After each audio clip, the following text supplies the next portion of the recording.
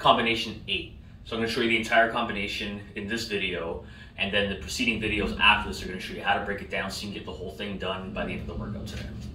So I'm going to get into fight stance, start the combination. I throw 4 jab straights.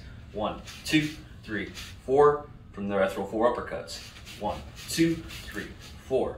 From there I throw a lead hook, rear straight, double jab, straight, reset.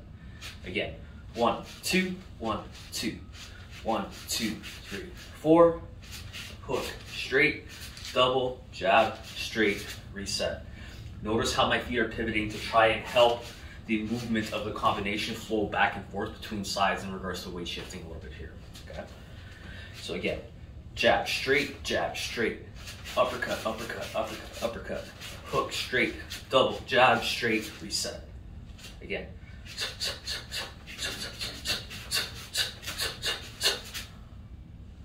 That's combination 8. The rest of the videos moving forward are going to show you how to break it down into palatable pieces so you can put it all together by the end today.